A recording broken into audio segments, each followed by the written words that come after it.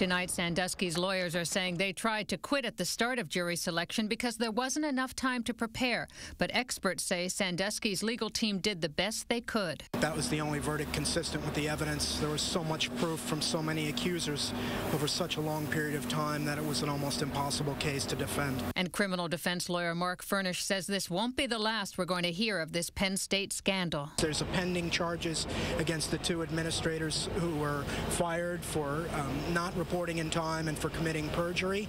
There will be probably civil suits against the university and maybe even against the state because Penn State is a state-funded institution. Not to mention Sandusky's expected appeal and sentencing in 3 months. McGee Hickey, PIX 11 News.